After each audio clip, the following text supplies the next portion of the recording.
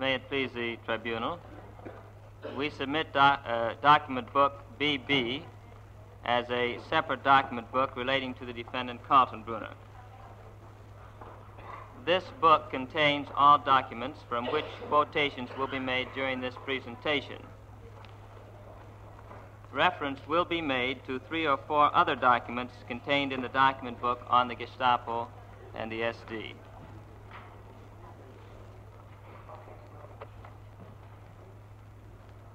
During the past 3 court days, the tribunal has heard evidence of the criminality of the SS, the SD, and the Gestapo. The fusion of these organizations into the shock formations of the Hitler police state has been explained from an organizational standpoint. There is, before the tribunal, a defendant who represents these organizations through the official positions which he held in the SS and the German police, and whose career gives added significance to this unity of the SS and the Nazi police. The name of this defendant is Ernst Kaltenbrunner. I now offer document 2938 PS as exhibit next in order, USA Exhibit 511. This is an article which appeared in Die Deutsche Polizei, the magazine of the Security Police and SD, on 15 May 1943 at page 193, entitled Dr. Ernst Kaltenbrunner, the new chief of the Security Police and SD.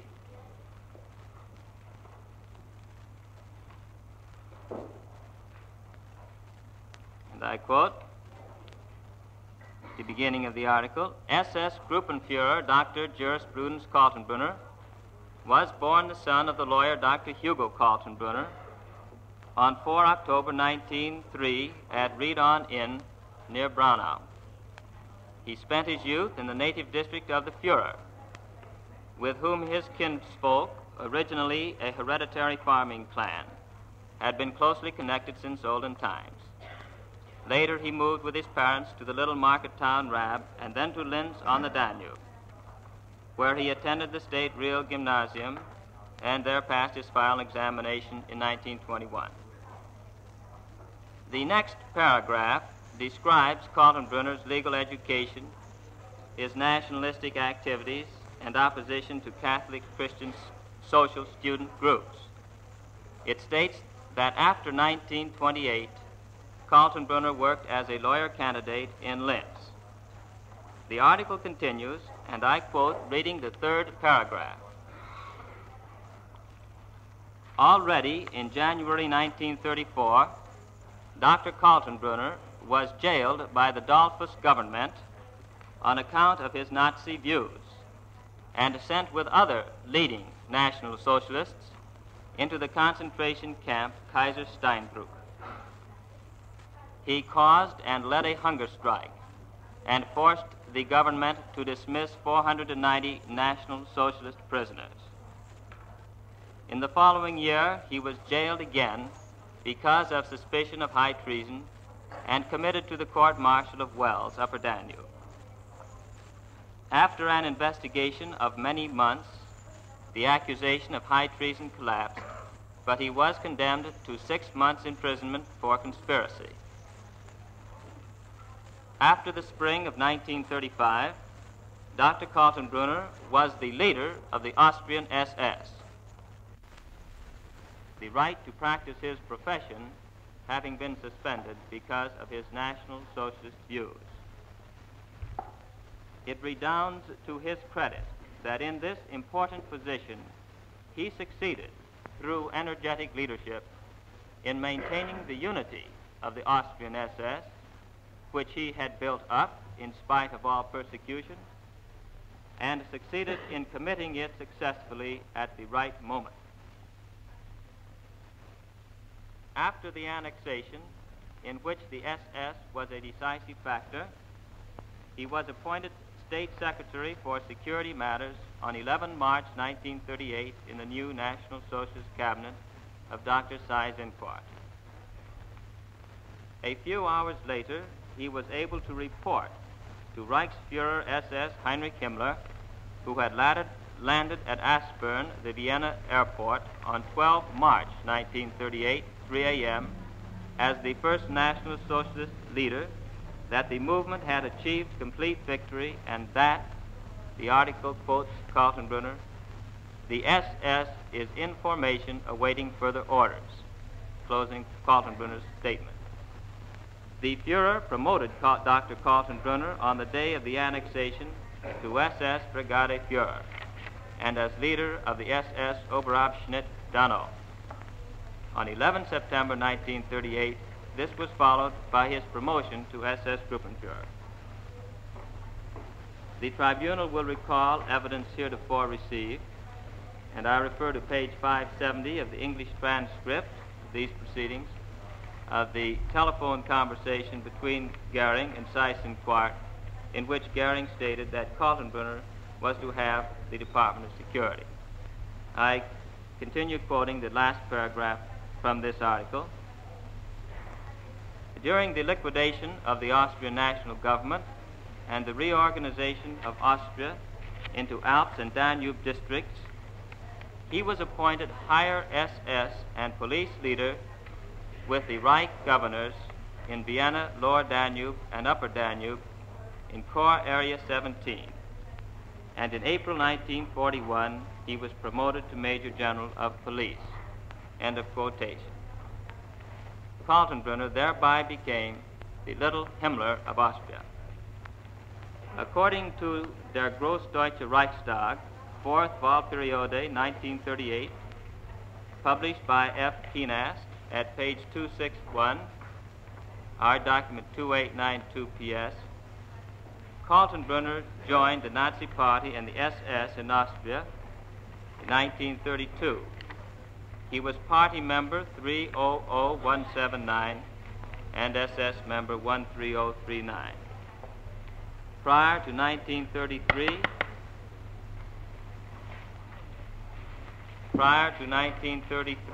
he was the Goredner and legal advisor to SS Division 8.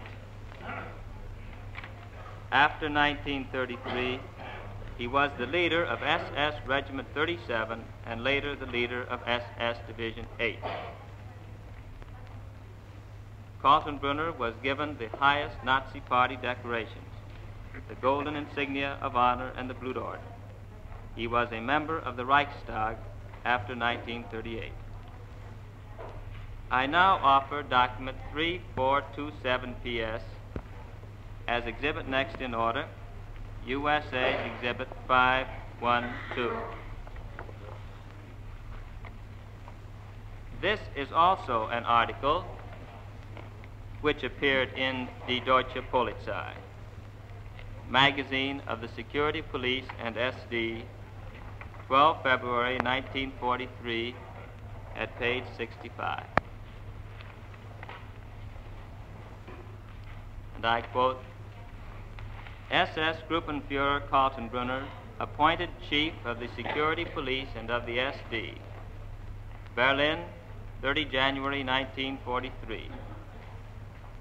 Upon suggestion of the Reichsfuhrer SS and Chief of German Police, the Fuhrer has appointed SS Gruppenführer and Major General of Police, Dr. Ernst Kaltenbrunner, as Chief of the Security Police and of the SD, as successor of SS Obergruppenführer and Lieutenant General of Police Reinhard Heydrich, who passed away 4 June 1942.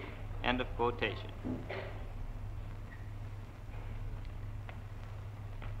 The tribunal has heard frequent references made to the speech of Himmler delivered on 4 October 1943 at Posen, Poland, to Gruppenführers of the SS.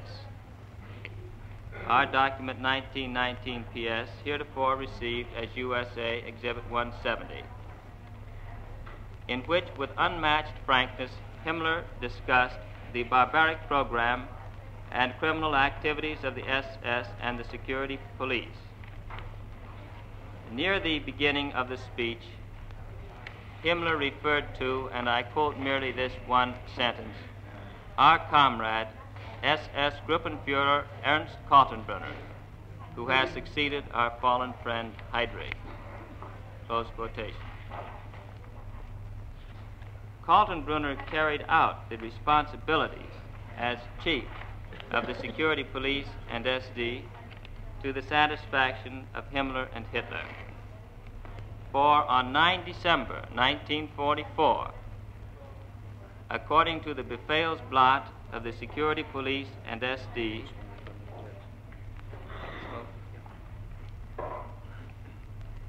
the counsel for yes.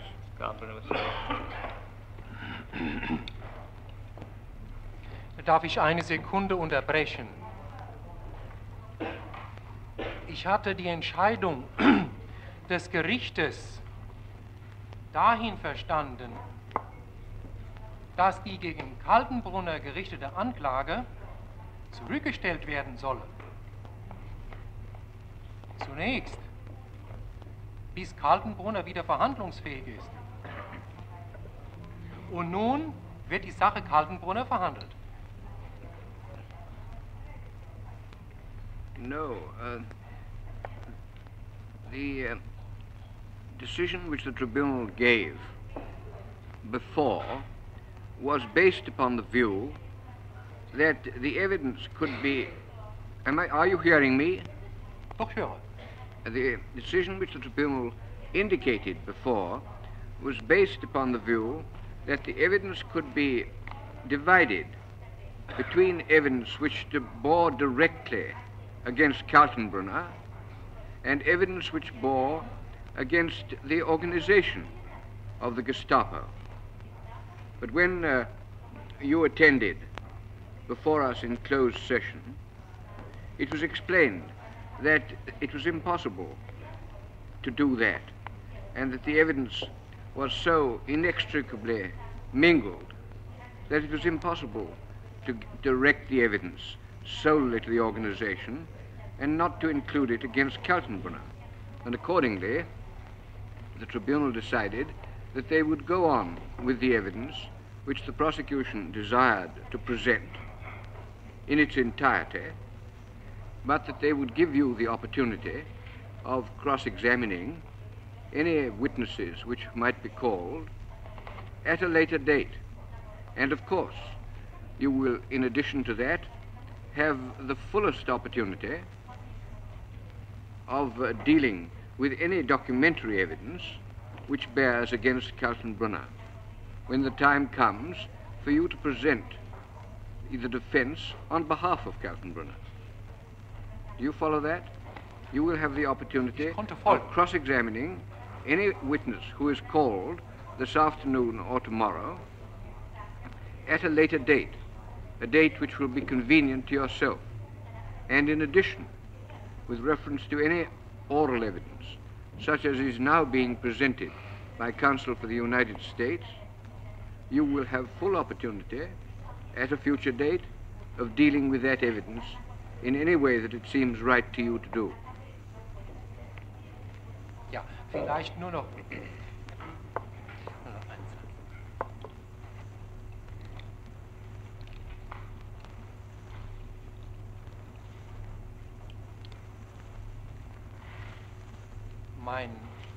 Das Missverständnis, dem ich unterlegen bin, beruht offenbar darauf, dass ich der Auffassung war, es würde nunmehr eine Vernehmung von Zeugen folgen. Während ich jetzt erfahre, dass das Beweismaterial, also ein größerer Komplex, vorgelegt wird. Wenn ich aber höre, dass das Gericht auch das Beweismaterial zulässt als Gesamtes, dann werde ich mich dieser Entscheidung beugen müssen.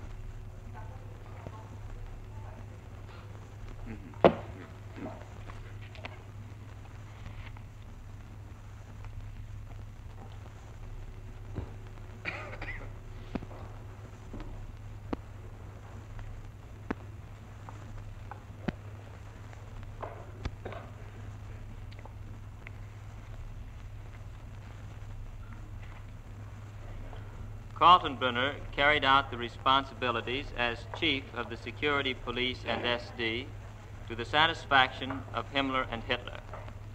For on 9 December 1944, according to the Befehlsblatt of the security police and SD, number 51, page 361, R2770PS, he received, as chief of the security police and SD, the decoration known as the Knight's Cross of the War Merit with crossed swords, one of the highest military decorations. By that time, Kaltenbrunner had been promoted to the high rank of SS Obergruppenführer and General of the Police. I invite the attention of the tribunal to the organization chart titled The Position of Kaltenbrunner and the Gestapo and SD in the German police system.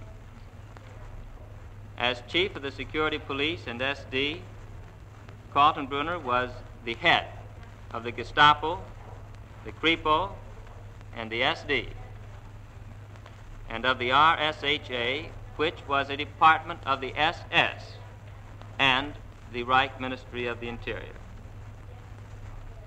He was in charge of the regional offices of the Gestapo, the SD, and the Kripo within Germany, and of the Einsatz groups and the Einsatz commandos in the occupied territories. Directly under Kaltenbrunner were the chiefs of the main offices of the RSHA, including Amt 3, the SD within Germany, Amt 4, the Gestapo, Amt 5, the Kripo, and Amt 6, Foreign Intelligence. I offer document 2939 PS as exhibit next in order, USA Exhibit 513. This is the affidavit of Walter Schellenberg, who was chief of Amt 6 of the RSHA from the autumn of 1941 to the end of the war. I am going to read a very small portion of this affidavit, beginning with the 6th sentence of the first paragraph. On or about 25 January 1943, I went, together with Kaltenbrunner, to Himmler's headquarters at Lützen in East Prussia.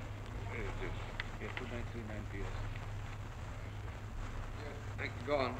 All of the Amt chiefs of the RSHA were present at this meeting, and Himmler informed us that Kaltenbrunner was to be appointed chief of the security police and SD, RSHA, as successor to Heydrich.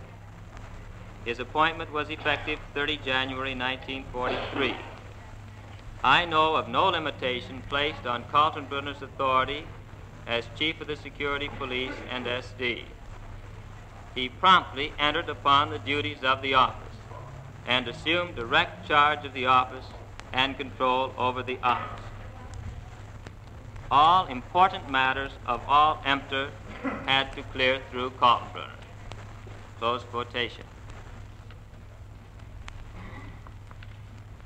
During Kaltenbrunner's term in office as chief of the security police and SD, many crimes were committed by the security police and SD pursuant to policy established by the RSHA or upon orders issued out of the RSHA, for all of which Kaltenbrunner was responsible by virtue of his office.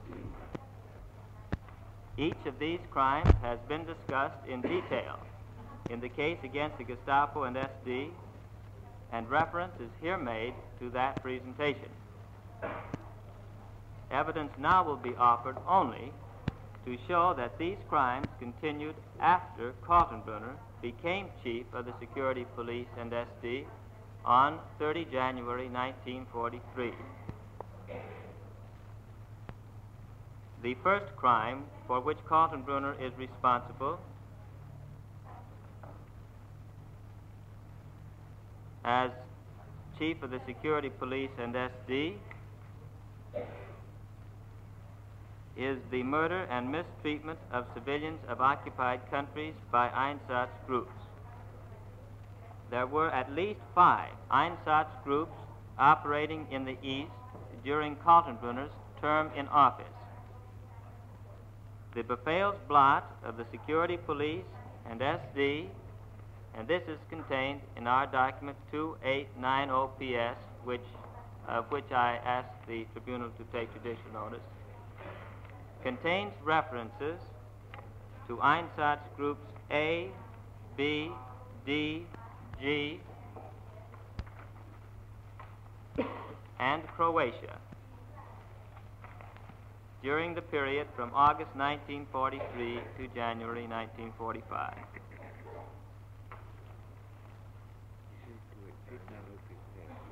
Yeah.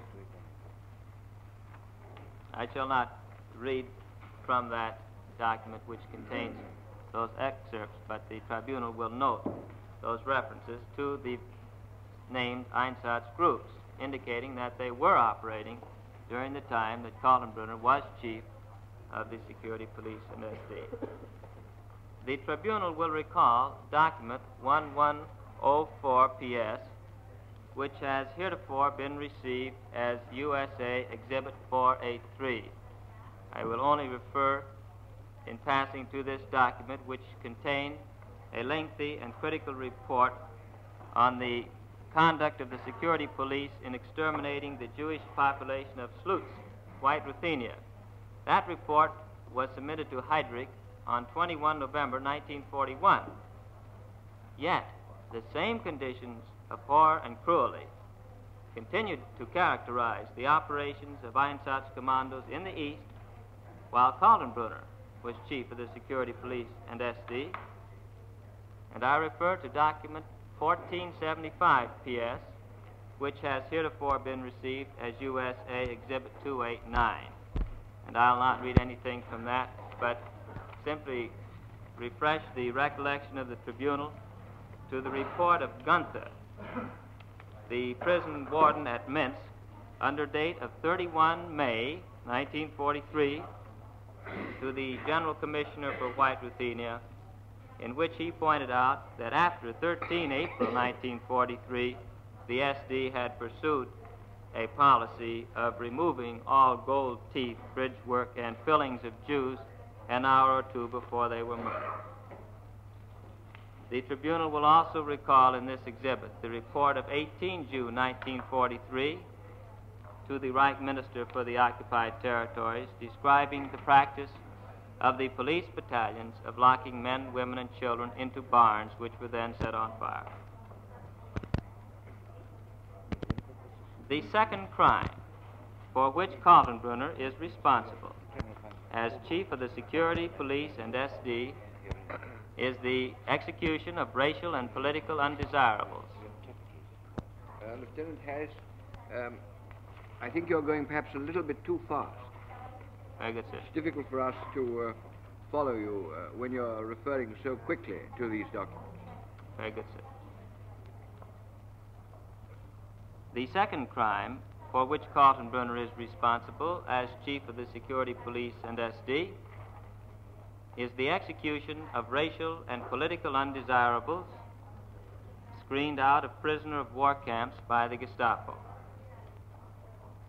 The tribunal will recall document number 2542 PS, heretofore received as USA Exhibit 489.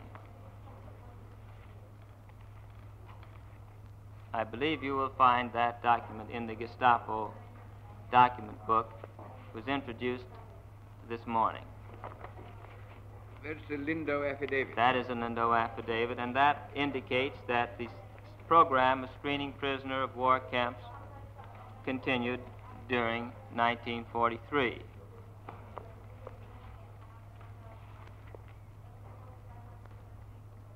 The third crime for which Kaltenbrunner is responsible as chief of the security police and SD was the taking of recaptured prisoners of war. Wait a minute. You haven't yet drawn our attention to any paragraph in it which shows that it was in operation after 1943. And you're passing on something else whilst I am looking at the document to see whether it does.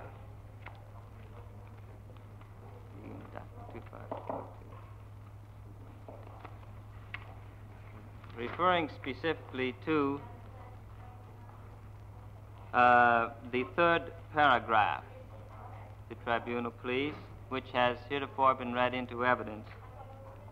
That only says until about the beginning of 1943. It says, sir, early 1943, the department was dissolved and absorbed into the departments in subsection 4B.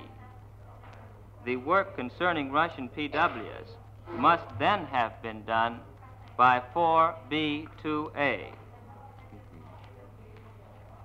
Yes. Well, that's all you wanted for, Yes, is it? sir.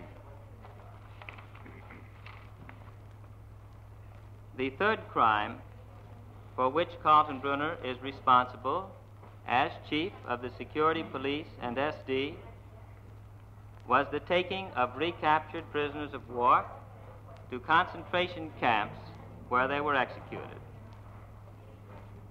I invite the attention of the tribunal to document 1650 PS, which has heretofore been received as USA Exhibit 246.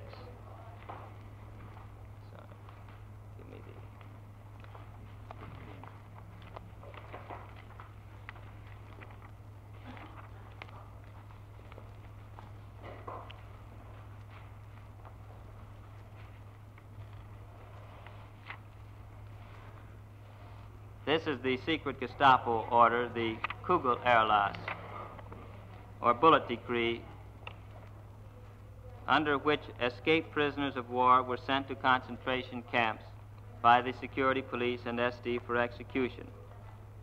This order, dated 4 March 1944, was signed, and I quote, Chief of the Security Police and of the Security Service for the Chief, signed Muller.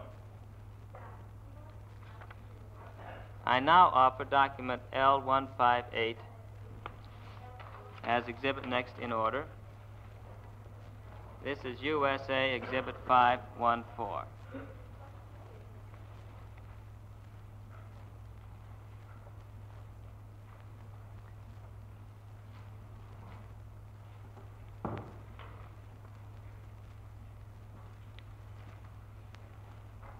I am not going to read this document since it is similar to the previous document offered, but I do wish to refer to the marked passages. First, on 2 March 1944, the Chief of the Security Police and SD Berlin forwarded the following OKW order. Then follows the statement that upon recapture, certain escaped prisoners of war should be turned over to the Chief of the Security Police and SD. The document goes on to say, and I quote, in this connection, the Chief of the Security Police and SD has issued the following instructions. Detailed instructions follow concerning the turning over of such prisoners to the Commandant of Mauthausen under the Operation Bullet. Further, this order states, and I quote, this is at the very end of the order, the list of the recaptured officers and non-working NCO prisoners of war will be kept here by 4A1 to enable a report to be made punctually to the Chief of the SIPO and SD, Berlin. Statements of the numbers involved must reach Radom by 20 June 1944. I recall the attention of the tribunal to document 2285, which was received this morning as USA Exhibit 490. No, sir. I've just put in those portions I've just put the document in evidence at this time, sir. The document has not been read in its entirety for the reason that the contents, other than the quoted portions, are substantially the same as document 1650, which has been read at length.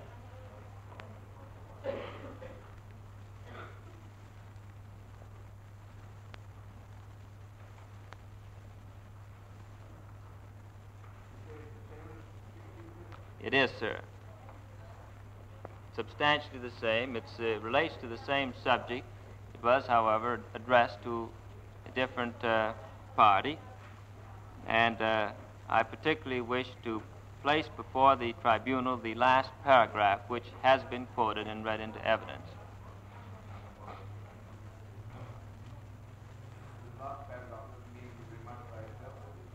Very well, sir. Then, with the tribunal's permission, I would like... If the tribunal will permit it, I would like to read the document in its entirety.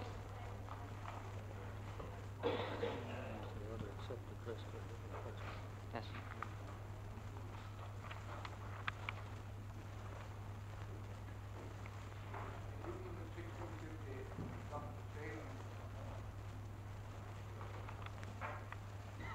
Where is 16?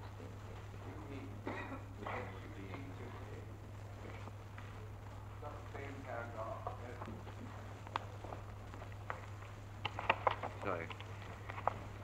Do you mean that 1650 has got these paragraphs 1, 2, and 3 in it? Yes, sir. That's exactly what I do mean, sir. Oh, very well. Very well.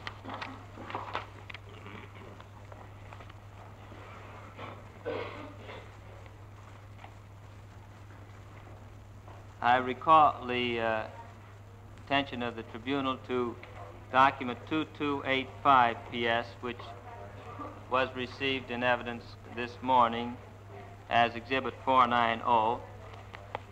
That was the affidavit.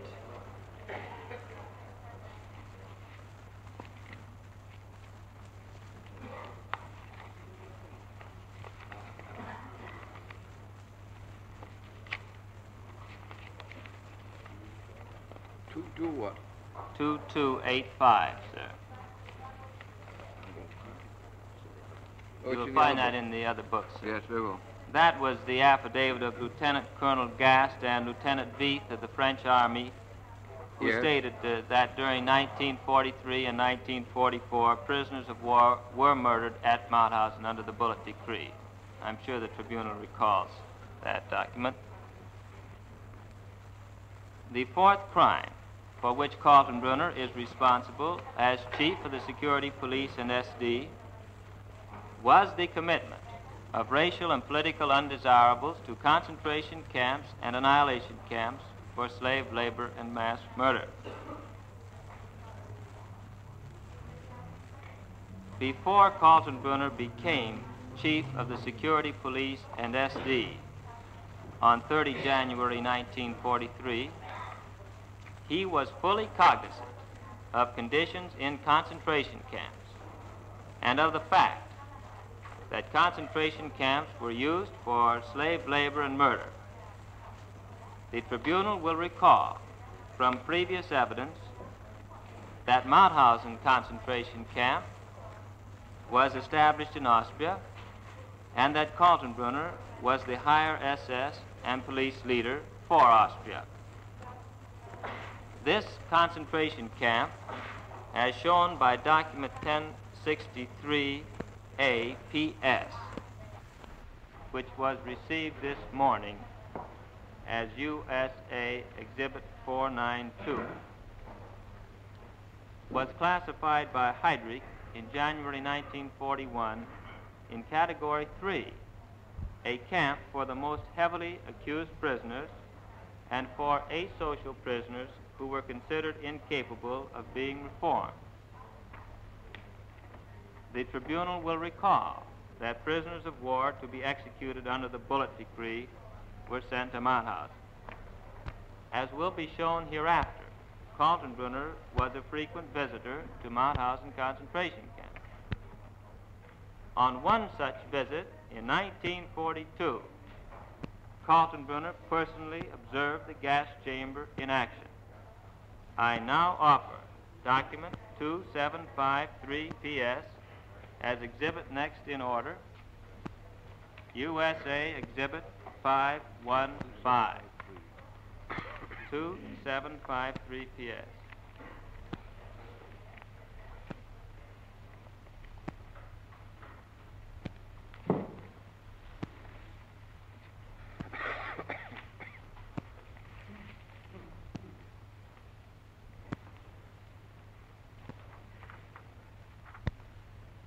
This is the affidavit of Alois Ulrichel, former guard at Mauthausen concentration camp. The affidavit states, and I quote, I, Alois Ulrichel, being first duly sworn, declare, I was a member of the Totenkopf SS and stationed at the Mauthausen concentration camp from January 1940 until the end of the war. On one occasion, I believe it was in the fall of 1942, Ernst Kaltenbrunner visited Mauthausen. I was on guard duty at the time and saw him twice. He went down into the gas chamber with Zierreis, commandant of the camp, at a time when prisoners were being gassed. The sound accompanying the gassing operation was well known to me. I heard the gassing taking place while Kaltenbrunner was present. I saw Kaltenbrunner come up from the gas cellar after the gassing operation had been completed. Signed, Ulrichel.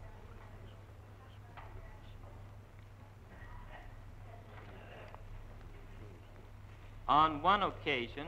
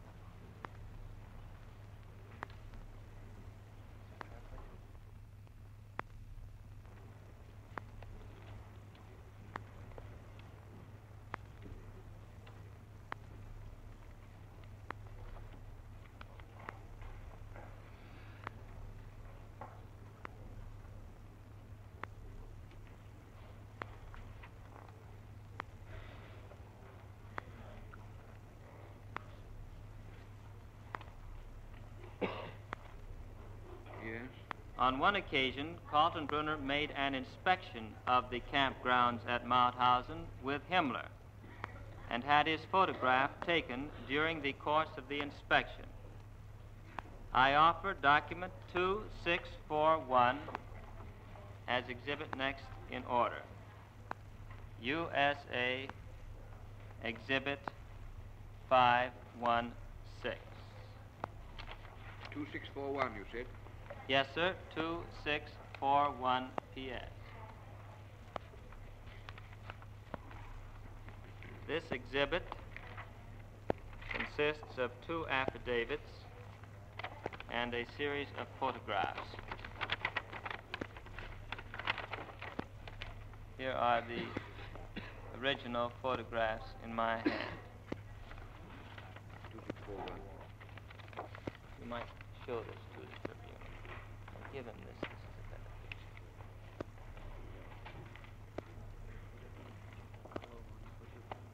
picture. Yes. The original photographs are the small ones which have been enlarged. And those in the document books are not very good reproductions, but the tribunal will see better reproductions which are being handed to it.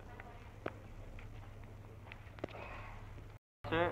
They have been offered in evidence as the exhibit next in order, and I wish to refer to the first affidavit accompanying them, which appears in the document book, Yes. being the affidavit of Alois Holregel. What do you want to do?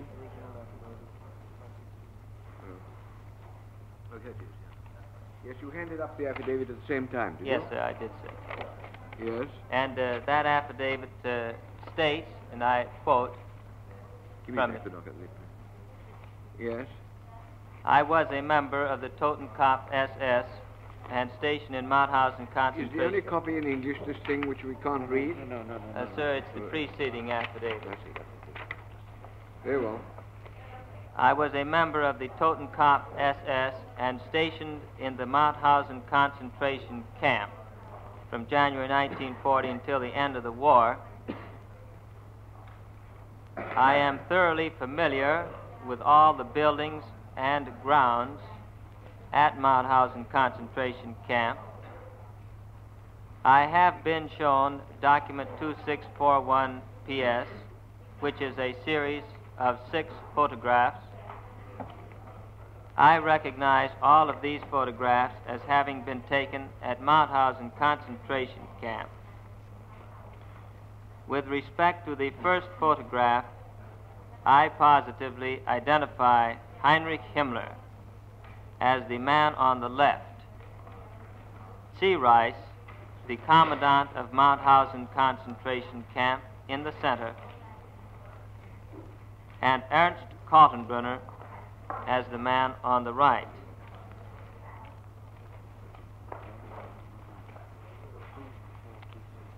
He doesn't say, does he, at what date the photographs were taken? No, sir. I have no evidence as to what date the photographs were taken, sir.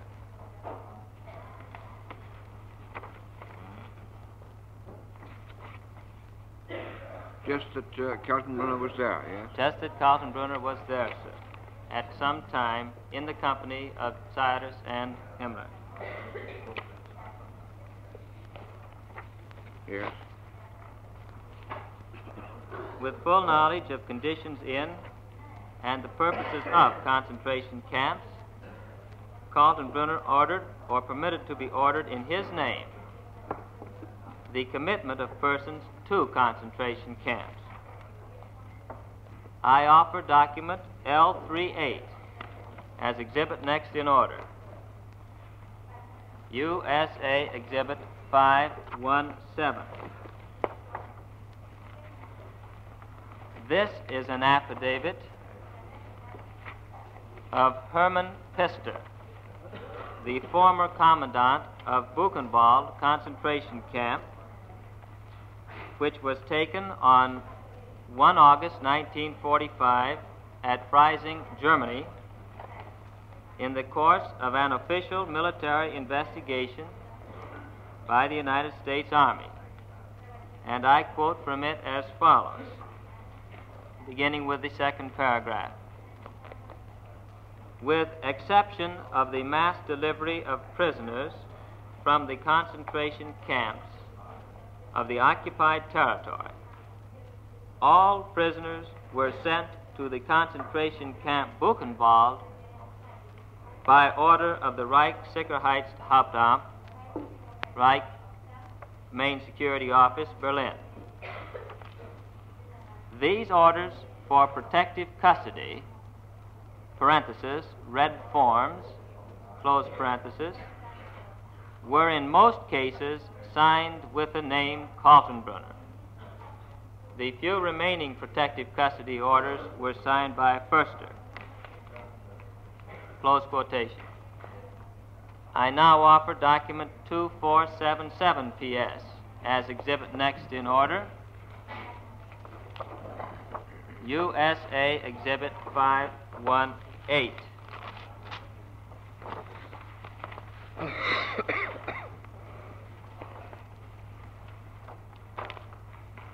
This is the affidavit of Willie Litzenberg, former chief of Department 4A 1B in the RSHA. And the document states as follows, and I quote, beginning with the second paragraph, "The right of summary taking into protective custody belongs to the directors of the state police headquarters or state police offices, previously for a period of 21 days, later, I think, for a period of 56 days. Custody exceeding this time had to be sanctioned by the competent office for protective custody in the RSHA. The regulations for protective custody or the signing of the protective custody order could only be issued through the director of the RSHA as chief of the SEPO and SD. All regulations and protective custody orders that I have seen bore a facsimile stamp of Heydrich or Kaltenbrunner.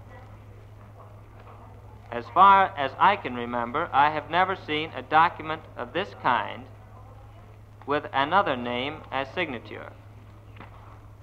How far and to whom the chief of the SEPO and SD possibly gave authority for the use of his facsimile stamp, I do not know.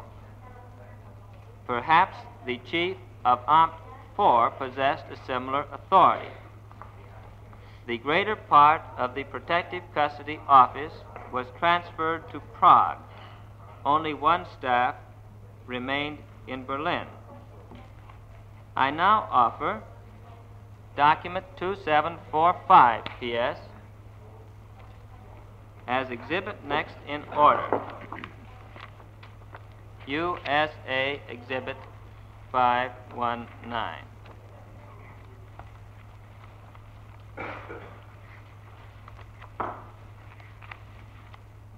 This is an order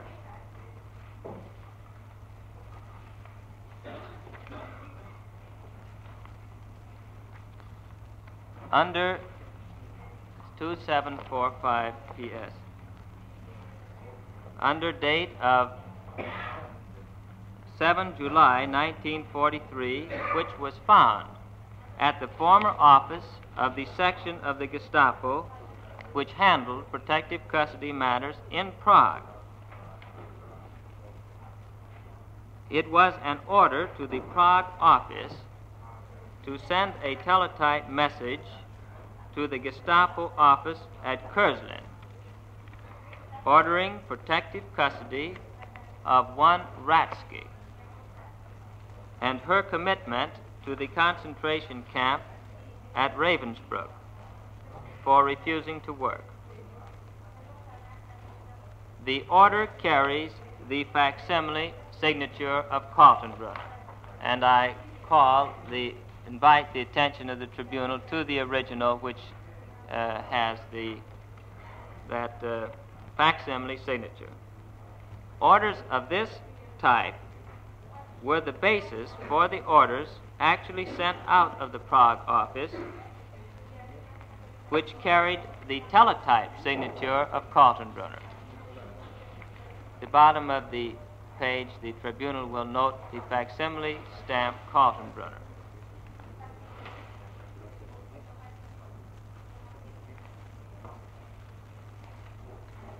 I next refer to document L215,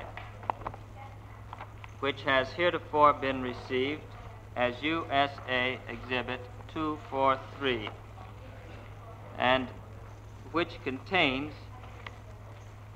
25 orders for arrests issued out of the Prague office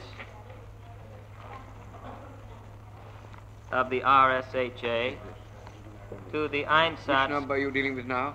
I'm dealing with document L215, sir.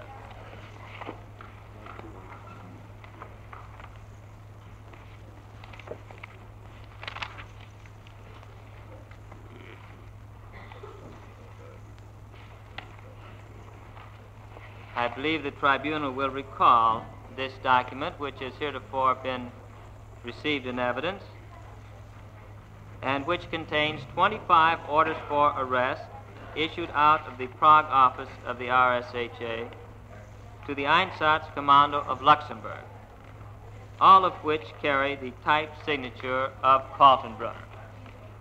And the court will remember, and I'm holding up the original document, that these arrest orders were the red forms which the Commandant of Buchenwald referred to in his affidavit as being the forms which he saw coming from RSHA committing persons to Buchenwald. The concentration camps to which persons were committed, according to document L215 by Kaltenbrunner, included Dachau, Natzweiler, Sachsenhausen, and Buchenwald. And what was the date of it?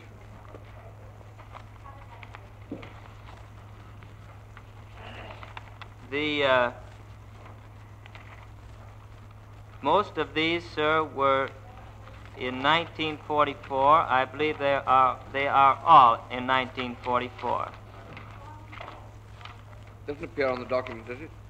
Or does it? It does appear, sir, on the original documents, yes. The first page of this translation is a summation of all of these. There is only one of the dossiers which has been translated in full, and the date on that one is 15/2/1944. Yes, I see.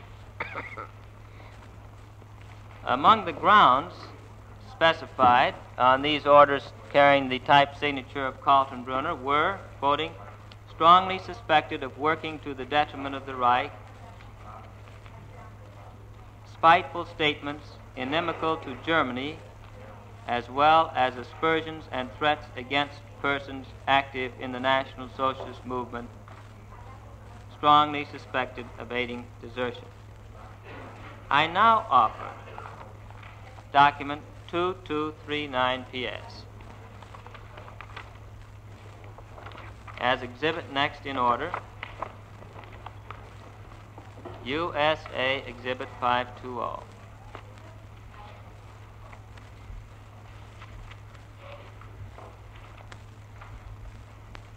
That is 2239 PS.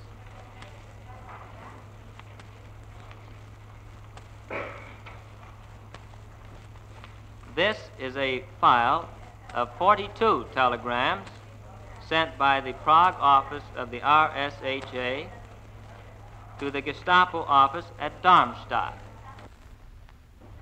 And they all carry the teletype signature Kaltenbrunner. These commitment orders were issued during the period from 20 September 1944 to 2 February 1945. The concentration camps to which Kaltenbrunner sent these people included Sachsenhausen, Ravensbrück, Buchenwald, Bergen-Belsen, Flossenburg, and Theresienstadt.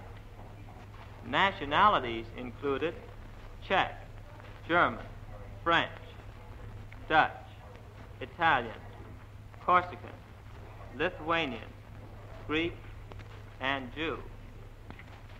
Grounds included refusal to work, religious propaganda, sex relations with PWs, communist statements, loafing on job, working against the Reich, spreading of rumors detrimental to morale, action getter, breach of work contract, statements against Germany, assault of foreman, defeatist statements, and theft and escape from jail. Not only did Kaltenbrunner commit persons to concentration camps, but he authorized executions in concentration camps. I now offer document L51 as exhibit next in order. Exhibit USA Exhibit 521.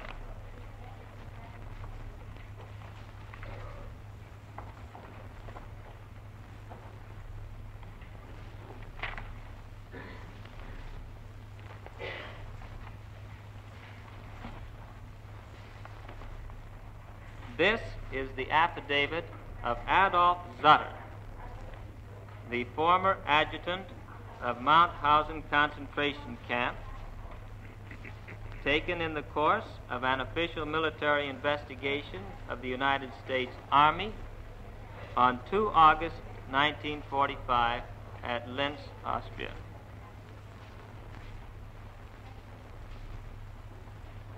This affidavit states, and I'm quoting from paragraph 3,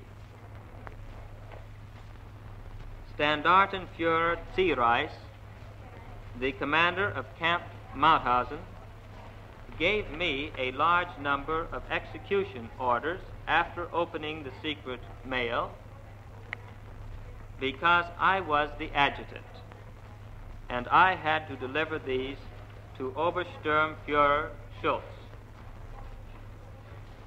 These orders of execution were written approximately in the following form.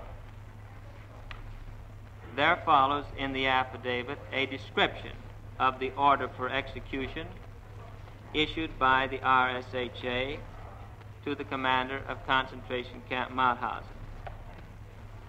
I omit quoting that description and continue at the next paragraph.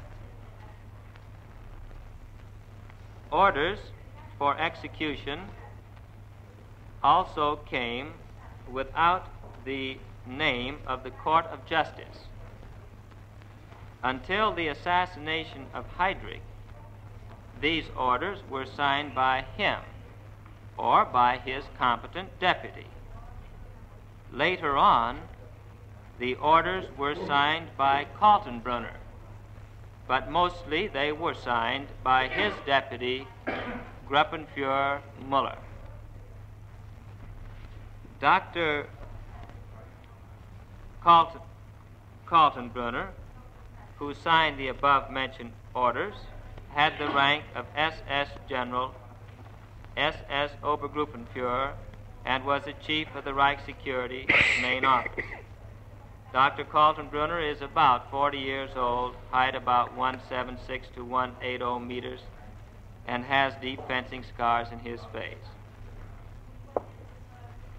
When Dr. Kaltenbrunner was only a higher SS and police officer, he visited the camp several times.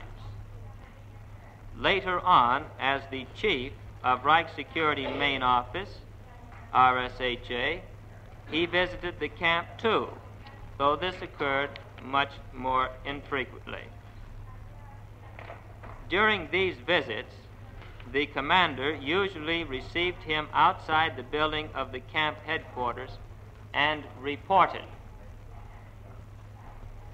Concerning the American military mission, which landed behind the German front in the Slovakian or Hungarian area in January 1945, I remember when these officers were brought to Camp Mauthausen. I suppose the number of the arrivals were about 12 to 15 men. They wore a uniform, which was American or Canadian, brown-green color shirt and cloth cap. 8 or 10 days after their arrival, the execution order came in by telegraph or teletype. Standartenführer Zierreis came to me into my office and told me, "Now Kaltenbrunner has given the permission for the execution. this letter was secret and had the signature signed Kaltenbrunner. Then these people were shot according to martial law, and their belongings were given to me by Oberscharführer Niedermeyer. End of quotation. The fifth crime for which Kaltenbrunner is responsible as chief of the security police and SD was the deportation of citizens of occupied territories for forced labor and the disciplining of forced labor. I'm sure the tribunal will recall, without referring to it, document 3012 PS, which has heretofore been received as USA Exhibit 190. That was the letter from the head of the Sonderkommando of the SIPO and SD, which stated that the Ukraine would have to provide 1 million workers for the armament industry, and that force should be used where necessary. That letter was dated 19 March 1943.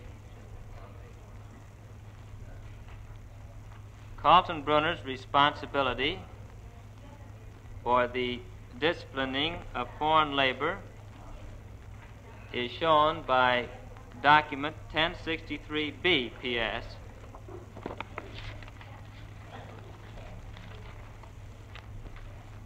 which has heretofore been received as USA Exhibit 492.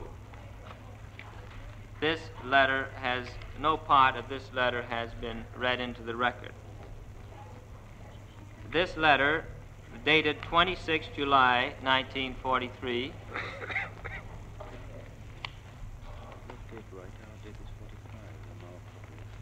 that is 1063B, sir,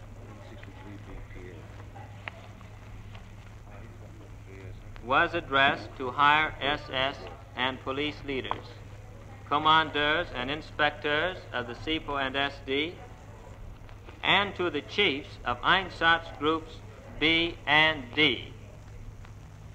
The tribunal will recall that Einsatzgroups A, B, C, and D, operating in the East, carried out the extermination of Jews and communist leaders. This document proves Kaltenbrunner's control over Einsatzgroups B and D. This document is signed Kaltenbrunner. The first paragraph provides as follows,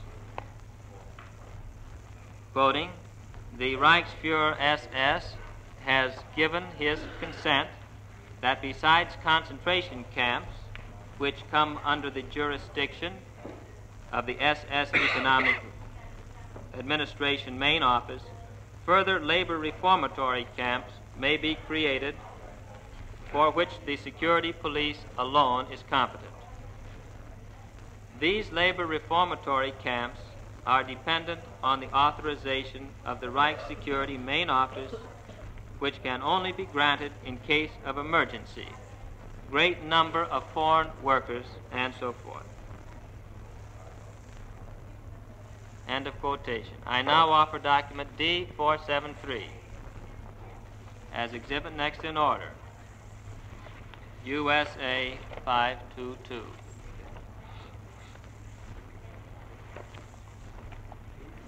D473, it should be right at the beginning of the document book.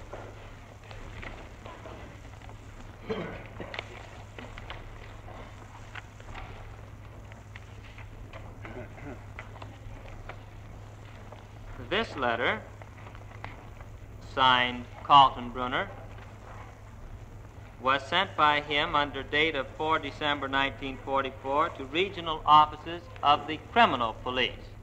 The tribunal will recall that Kaltenbrunner's responsibility covered the criminal police as well as the Gestapo.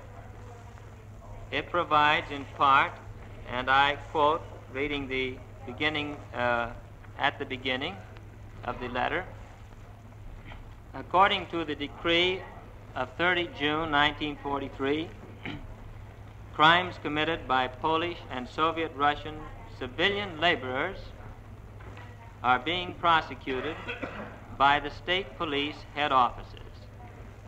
And even in those cases where for the time being the criminal police had, within the sphere of its competence, carried on the inquiries. For the purpose of speeding up the process and in order to save manpower, the decree of 30 June 1943 is altered, and the criminal police head offices are authorized as from now on to prosecute themselves the crimes they are inquiring into within the sphere of their competence, insofar as they are cases of minor or medium crimes. I omit to the beginning the second paragraph, the following are available to the criminal police as a means of prosecution: police imprisonment, admission into a concentration camp for preventive custody as being antisocial or dangerous to the community. And then to the next page,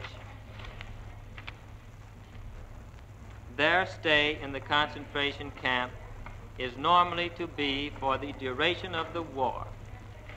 Besides this, the criminal police head offices are authorized to hand over Polish and Soviet Russian civilian laborers in suitable cases, and with the agreement of the competent state police head offices, to the Gestapo's penal camps for the education of labor, where the possibilities of prosecuting an individual case are insufficient because of the peculiarity of the case. The incident is to be handed over to the competent state police head office. Signed, Dr. Kaltenbrunner. In addition to sending foreign workers to Gestapo labor camps, Kaltenbrunner punished foreign workers by committing them to concentration camps. I offer document 2582 PS as exhibit next in order, USA Exhibit 523.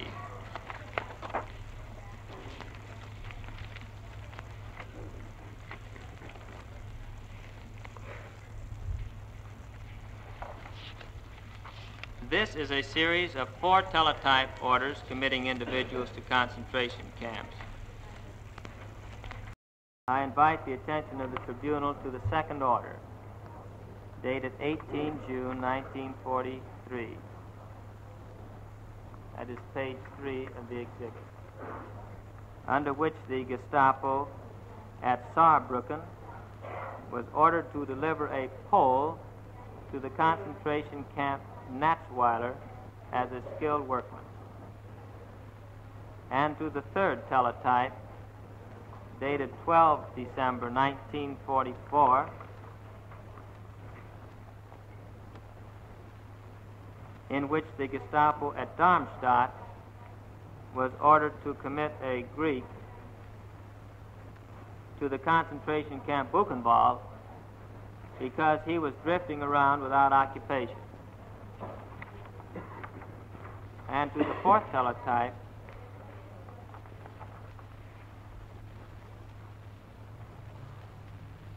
dated 9 February 1945, in which the Gestapo at Darmstadt in Bensheim was ordered to commit a French citizen to Buchenwald for shirking work and insubordination.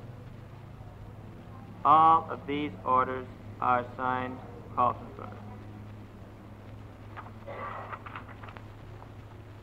I offer document 2580 as the last exhibit in order in this connection. This will be USA Exhibit 524.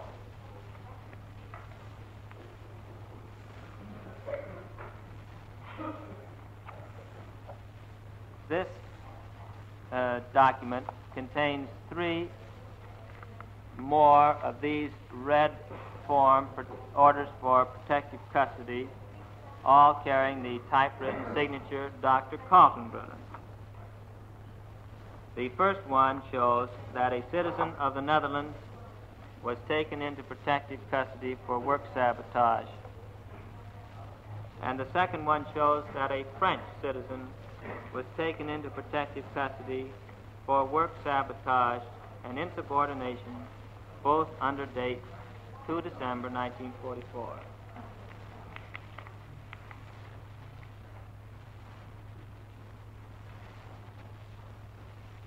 The sixth crime for which Kaltenbrunner is responsible as chief of the security police and SD is the executing of captured commandos and paratroopers and the protecting of civilians who lynched Allied flyers. The tribunal will recall, I'm sure without referring to it, the Hitler order of 18 October 1942, which was introduced this morning, document 498 PS, USA Exhibit 501, to the effect that commandos, even in uniform, were to be exterminated to the last man, and that individual members captured by the police in occupied territories were to be handed over to the SD. I now offer document 1276 PS as exhibit next in order. USA Exhibit 525.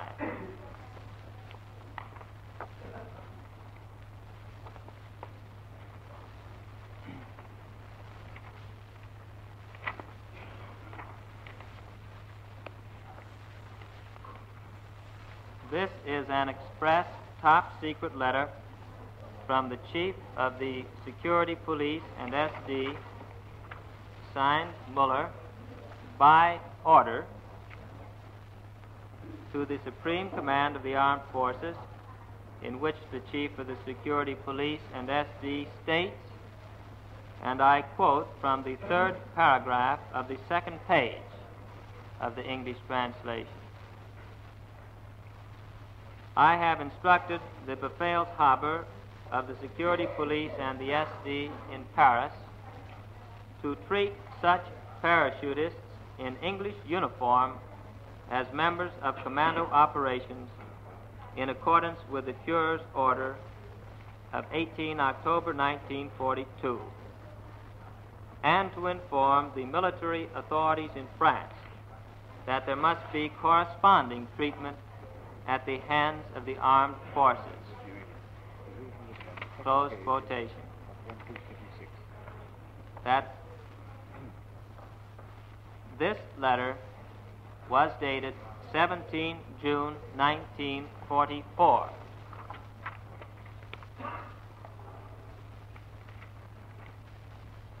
That executions were carried out by the SD pursuant to the said Hitler order of 18 October 1942, while Kaltenbrunner was chief of the Security Police and SD, is indicated by document 526 PS, heretofore received as USA Exhibit 502. That was the order introduced this morning. I'm sure the tribunal recalls. The policy of the police to protect civilians who lynched Allied flyers was effective during the period that Kaltenbrunner served as chief of the Security Police and SD. I now offer document 2990 PS.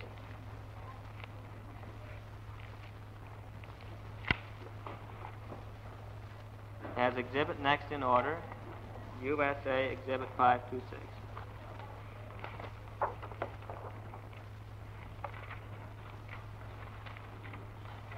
This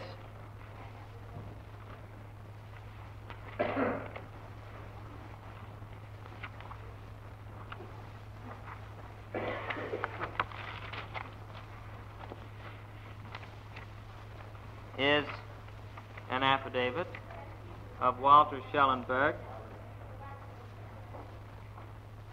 the former chief of OPS 6 of the RSHA, and provides at paragraph 7, which is all I'm going to read from the affidavit.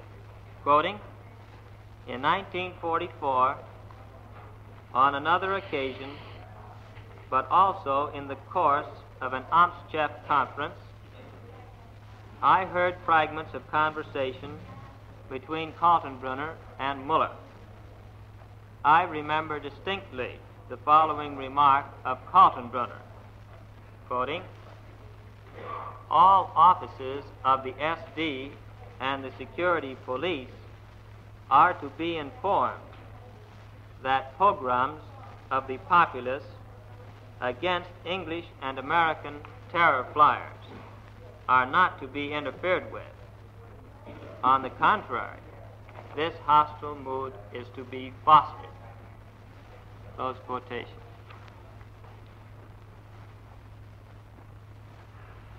The seventh crime for which Kaltenbrunner is responsible as chief of the security police and SD is the taking of civilians of occupied countries to Germany for secret trial and punishment, and the punishment of civilians of occupied territories by summary methods.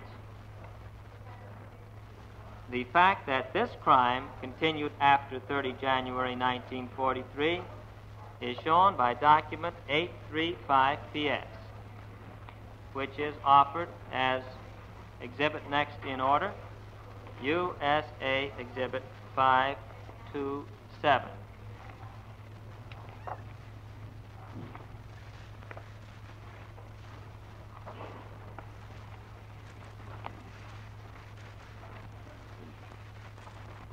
Document 835 PS.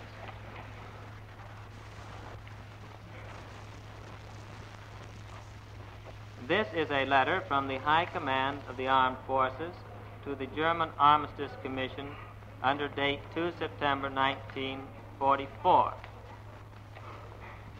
The document begins, and I quote, conforming to the decrees, all non-German civilians in occupied territory who have endangered the security and readiness for action of the occupying power by acts of terror and sabotage, or in other ways, are to be surrendered to the security police and SD. Only those prisoners are accepted who were legally sentenced to death or were serving a sentence of confinement prior to the announcement of these decrees. Included in the punishable acts which endanger the security or readiness of action of the garrison's power are those also of a political nature. Close quotation.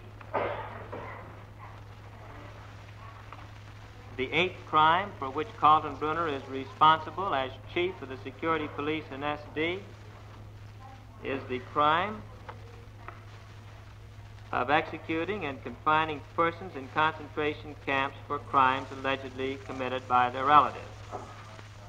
That this crime continued after 30 January 1943 is indicated by document L37, heretofore received in evidence as USA Exhibit 506. That was received this morning.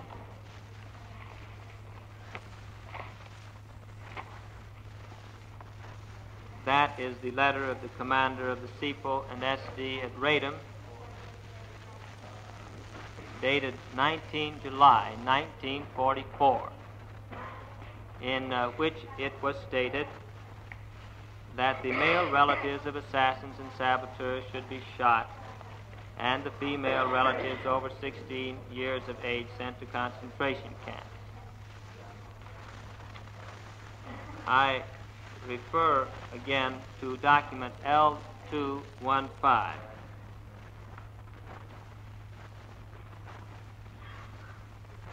which has heretofore been received in evidence as USA Exhibit 243,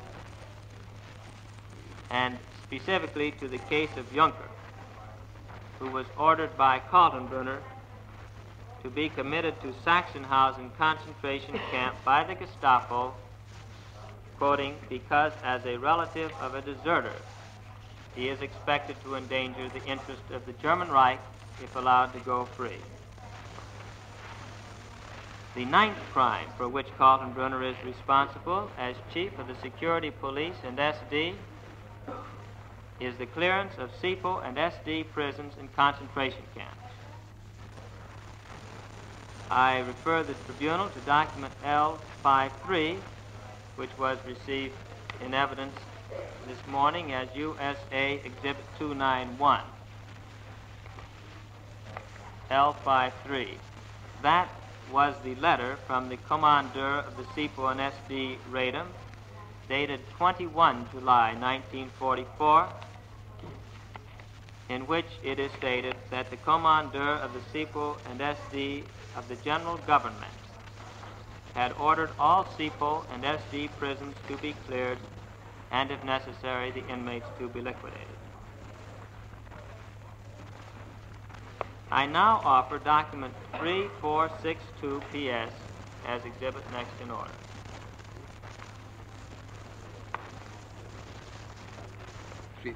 Three, four,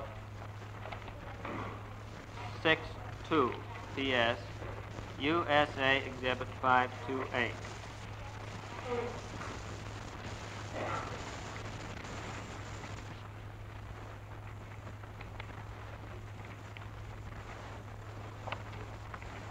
This is the sworn interrogation of Bertus Gerdes, the former Gaustabsamtsleiter under the Gauleiter of Munich, Giesler. This interrogation was taken on 20 November 1945 in the course of an official military investigation of the United States Army. In this interrogation, Gerdes was asked to state all he knew about Kaltenbrunner. I'm only going to read a very small portion of his reply, beginning on the third paragraph of page 2.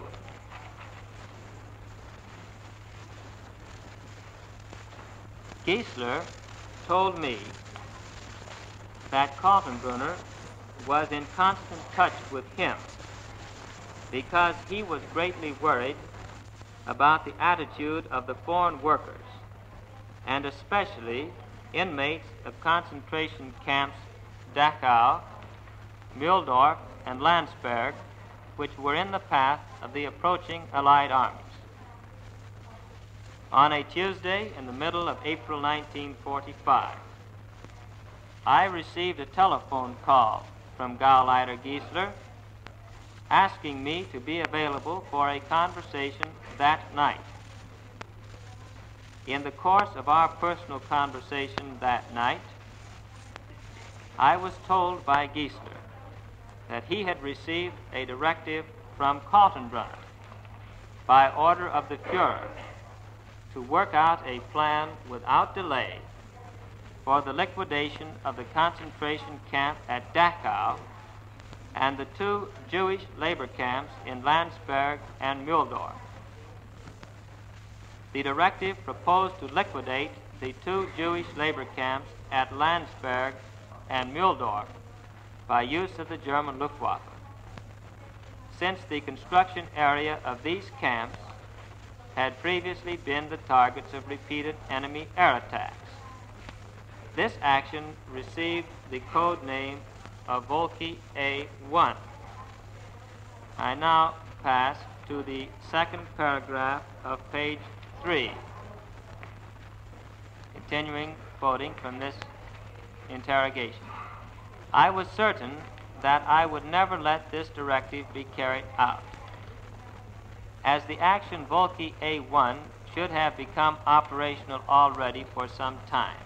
I was literally swamped by couriers from Kaltenbrunner, and moreover, I was supposed to have discussed the details of the Mühldorf and Landsberg actions in detail with the two Kreisleiters concerned. The couriers, who were in most cases SS officers, usually SS lieutenants, gave me terse and strict orders to read and initial. The orders threatened me with the most terrible punishment, including execution, if I did not comply with them.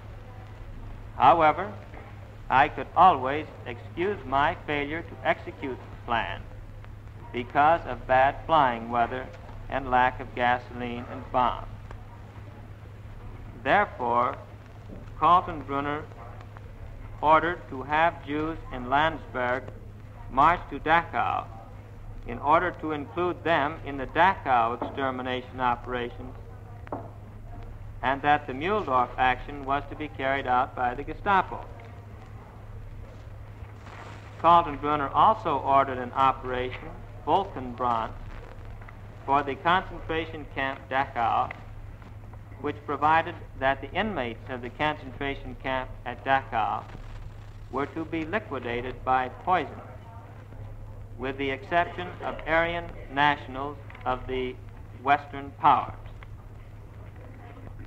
Gauleiter Giesler received this order direct from Kaltenbrunner and discussed in my presence the procurement of the required amounts of poison with Dr. Harfeld, the Gau health chief. Dr. Harfeld promised to procure these quantities when ordered and was advised to await my further directions. As I was determined to prevent the execution of this plan in any event, I gave no further instructions to Dr. Harfeld. The inmates of Landsberg had hardly been delivered at Dachau when Kaltenbrunner sent a courier declaring the action Vulcanbrand was operational. I prevented the execution of the Volki A1 and Vulcanbrand by giving Giesler the reason that the front was too close and asked him to transmit this on to Kaltenbrunner. Kaltenbrunner therefore issued directives in writing to Dachau to transport all Western European prisoners by truck to Switzerland and to march the remaining inmates into Tyrol, where the final liquidation of these prisoners was to take place without fail. Adjourn now. Pardon, sir?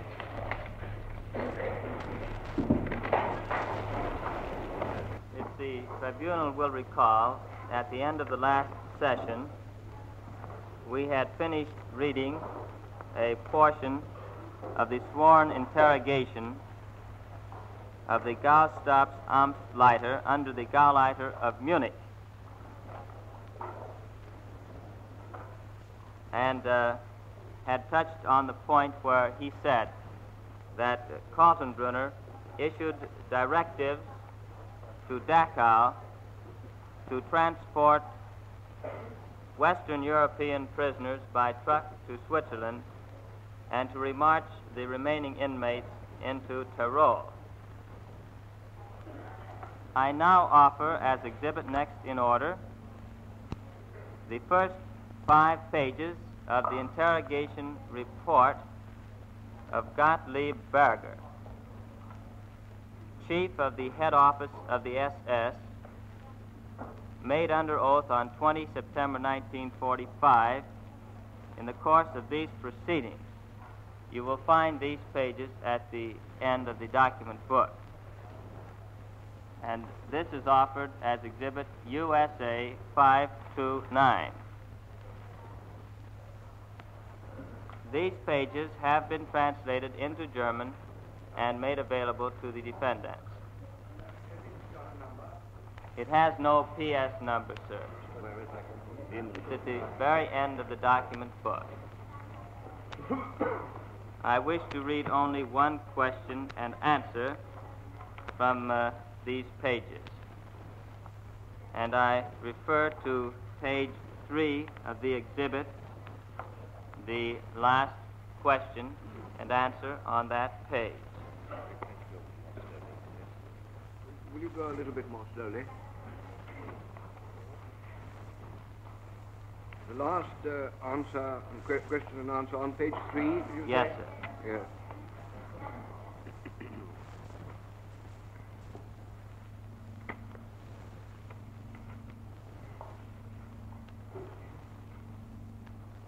question, assuming, only for the purposes of this discussion, that these atrocities that we hear about are true, who do you think is primarily responsible? Answer. The first one, the commandant. The second one, Glück's, because he was practically responsible for all the interior direction of the camps. If one wants to be exact, one would have to find out how the information service between the camp commandants and Glück's actually operated. I want to give you the following example. During the night of the 22nd and 23rd of April, I was sent to Munich. As I entered the city, I met a group of perhaps 120 men dressed in the suits of the concentration camps.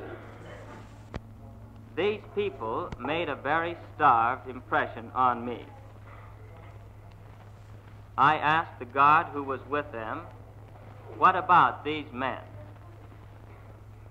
He told me that these men were marching by foot to the Alps.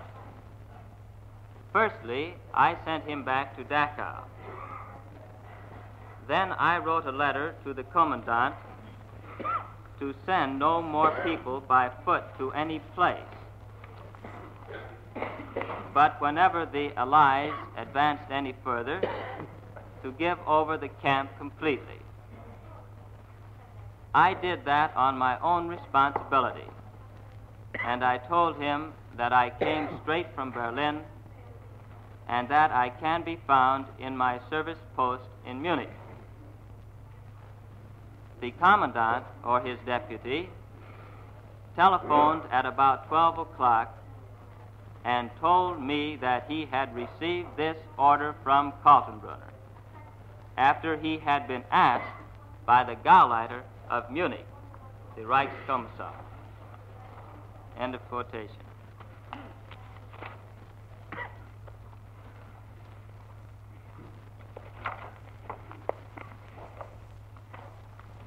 The 10th crime for which Kaltenbrunner is responsible as chief of the security police and SD is the persecution of the Jews.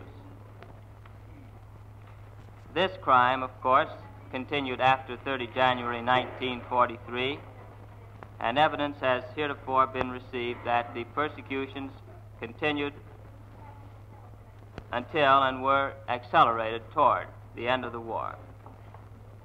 Kaltenbrunner took a personal interest in such matters, as is indicated by document 2519 PS, which is offered as exhibit next in order, USA Exhibit 530.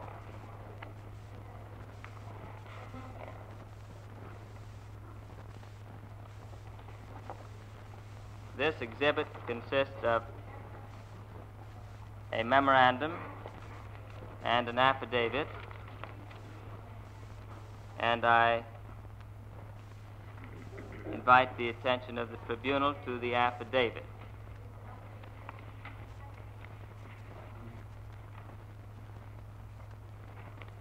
I, quoting from the affidavit, I, Henri Monray, being first duly sworn, depose and say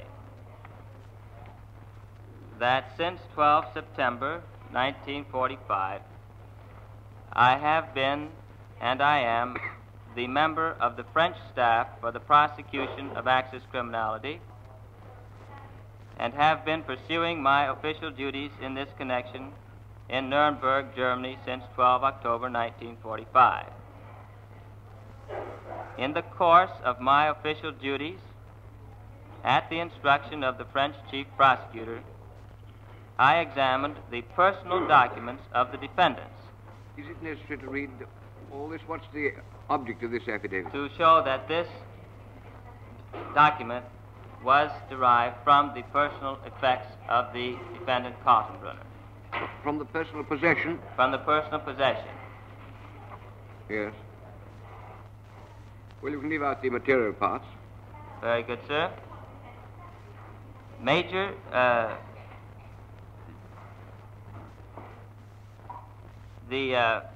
passing to the last sentence of the quotation of the affidavit, said document 2519 P.S. is the document which I found in the envelope containing Kaltenbrunner's personal papers. I now read the memorandum.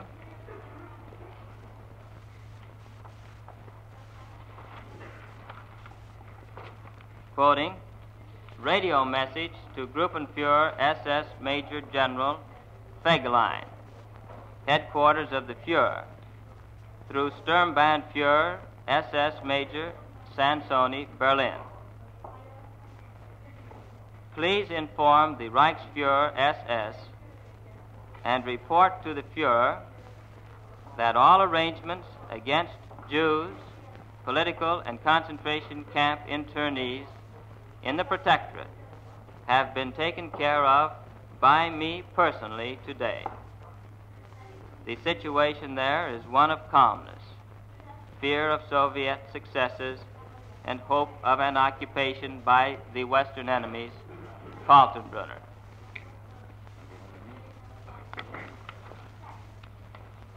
That's not dated. This is not dated.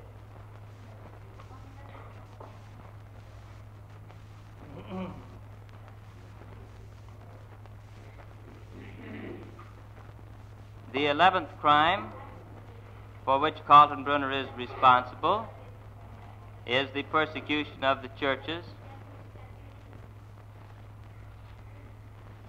It is unnecessary to present specific evidence that this crime continued after 30 January 1943, since this was one of the fundamental purposes of the security police and SD, as has already been shown. These are the crimes for which the defendant Kaltenbrunner must answer. As to his intent, there is no need to go outside the record before this tribunal. On December 1, 1945, in these proceedings, the witness Lehusen was asked on cross-examination, "Do you know Mr. Kaltenbrunner?" After describing his meeting with Kaltenbrunner on a day in Munich when a university student and his sister were arrested and executed for distributing leaflets from the auditorium, Lehusen said, and I wish to refer only to two sentences on page 724 of the transcript, quoting, "I can easily reconstruct that day. It was the first and last time I saw Kaltenbrunner, whose name has been known to me. Of course, Kaltenbrunner mentioned this subject to Canaris, and witnesses were there, and everybody was under the terrible impression of what had happened. And Kaltenbrunner spoke about that to Canaris in a manner of which cynicism would be a very mild description. This is the only thing I can say to this question." Close quotation. Kaltenbrunner was a lifelong fanatical Nazi. He was the leader of the SS in Austria prior to the Anschluss and played a principal role in the betrayal of his native country to the Nazi conspirators. As higher SS and police leader in Austria after the Anschluss, he supervised and had knowledge of the activities of the Gestapo and the SD in Austria. Mauthausen concentration camp was established in his jurisdiction, and he visited it several times. On at least one occasion, he observed the gas chamber in action. With this knowledge and background, he accepted in January 1943 appointment as chief of the Security Police and SD, the very agencies which sent such victims to their deaths. He held that office to the end, rising to great prominence in the SS and the German police and receiving high honors from Hitler. Like other leading Nazis, Kaltenbrunner sought power. To gain it, he made his covenant with crime.